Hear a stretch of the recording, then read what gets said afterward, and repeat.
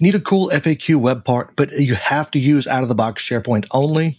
Maybe you don't have a Copilot license yet, and you can't use that new cool Copilot-powered FAQ. Either way, I've got you covered in this week's video where I show you this free solution that's using out-of-the-box SharePoint. Let's get into it. I'm on my test onboarding site. Now, we're going to be adding an FAQ to this page right here, probably down here at the bottom. The first thing we're going to do is set this list up. This is using JSON formatting. And so let's go ahead and go into edit. Actually, we're going to be adding a column to this. We are going to be using the title column, but then we're going to add a multiple lines of text field. It's going to be called answer. And it is not going to be using enhanced rich text. It's a plain text field, but it's a multi-line field. We do want to require that this contains information because how useful is an FAQ without the A? So we'll save this. And now we'll go into grid view. Let me go ahead and paste in some data. There we go. Let's save that. So we've got the title column as the question. We have the answer column as the answer. We need to do a few more things before we can try this in the web part. Now, I mentioned this is JSON formatting. If you're not familiar with that, or you're trying to learn this so that you can create things just like this, I've got an online course that is perfect for you, that'll get you up to speed today, and you can start creating solutions just like this. There's a link in the description below, so go check it out. So now we're going to make a new view. We don't want to change the all items view because it's always good to kind of leave it untouched, so you could always go back to the raw list data itself and do things. But what we're going to do is create a new view. We'll do a save view as, and we can just call this one, how about FAQ? Makes sense to me.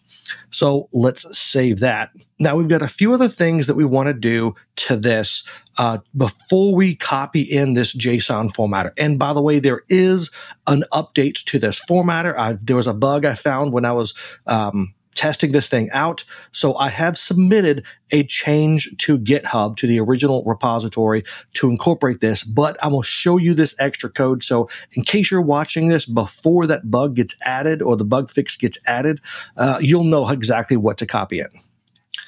So let's go to edit current view. And we're going to hide the title column because we're going to be grouping on title, and our formatter will handle displaying that question, which is in the title field, in our display. So we're going to hide this one.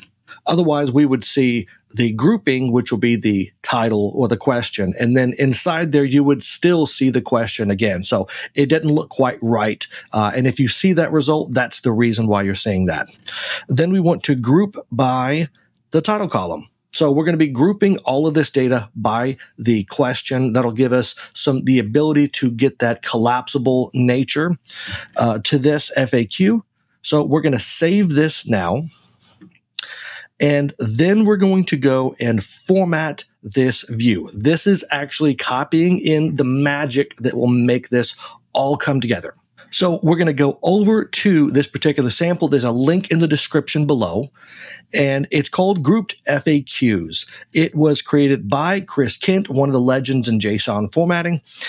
So thank you, Chris, for this one. It was a few years old, which could definitely explain why there are some bugs, because occasionally, Microsoft updates SharePoint, they change stuff, and kind of the hidden message there is they break stuff. We all know about that. So this did start to cause an issue, which is why I've already submitted a change to update that. But in here, you'll see the view requirements. You'll see that it just requires two fields, one of which is already provided because that's the title field, and then the answer field. Now, I didn't mark the title field as required, but you could definitely go back and do that.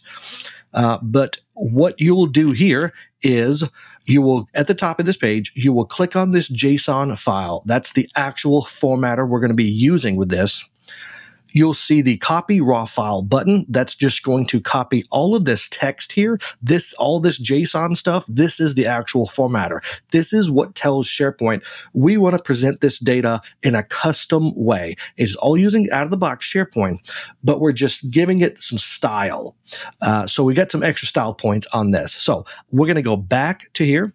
We're on our formatting screen. This is where we could do alternating rows or conditional formatting. But down here, you'll see advanced mode. This is what we want.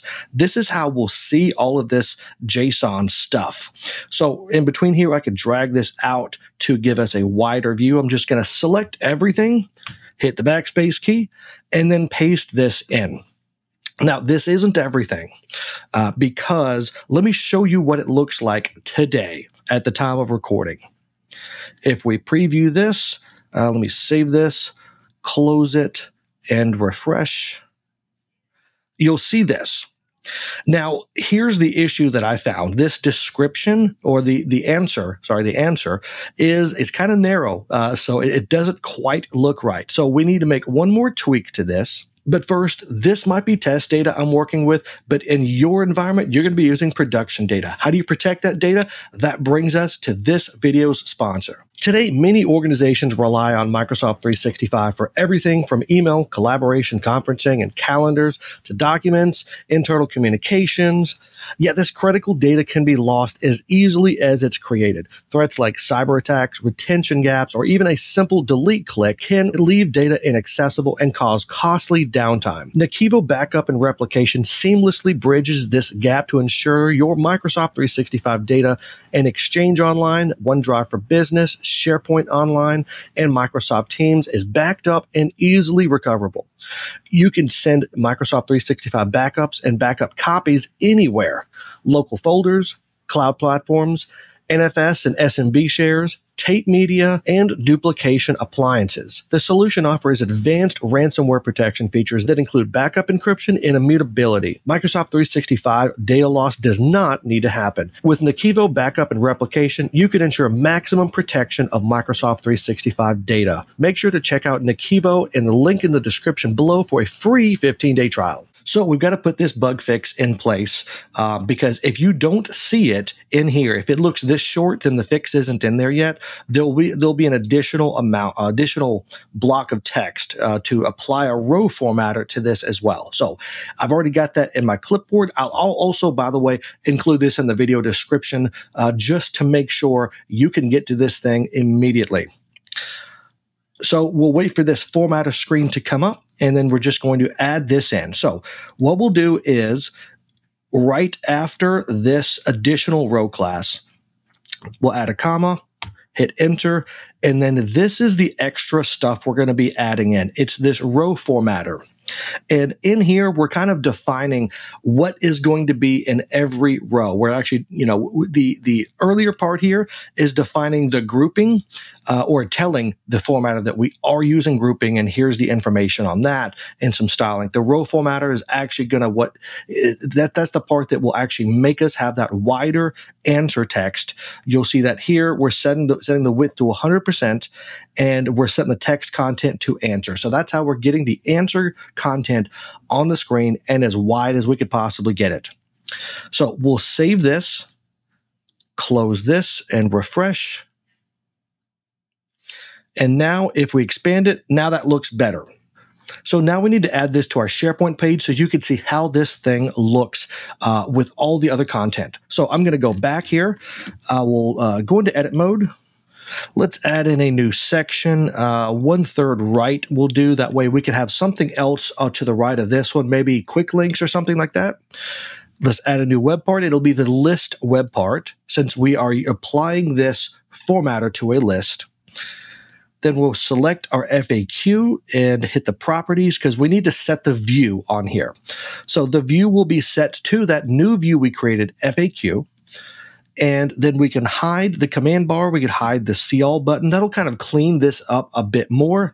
Because we want this to be more of a display only type of web part. We don't need it to be interactive other than expanding and collapsing those questions.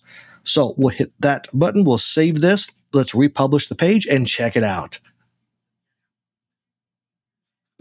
So we've got the frequently asked questions. We could expand and collapse them. They actually do look quite a bit like those Copilot ones. Now, there's some more styling we can apply to this. There's a lot of tweaks that we can do to customize this. That's getting pretty deep into JSON formatting, though. So if you're interested in that kind of thing and understanding all the different style attributes you can do, or all the other little tricks, maybe hyperlink out to things, then definitely check out that JSON course I've got linked below. And as a bonus tip, maybe you want to use different column names. Maybe you already have a list and you want to use this style of markup or this style of presentation on your existing data. Well, what you could do for that is you just need to update the column names that are being referenced. If we go back into this formatter, if we start to look through here, you'll see what column names it's actually referencing. You'll see that the answer is being pulled from right here, this answer reference. So if you were to call answer some other field, you would just need to use that same internal column name, not just the display name. It has to be the internal name. You need to add that right here in place of answer. So that's an extra bonus tip in case you want to start customizing this without having to learn too much. Now, if you like this kind of solution, you want to see more, then click that like button and subscribe to this channel. And if you want to see more amazing JSON samples, then just click or tap the screen and I'll see you over there.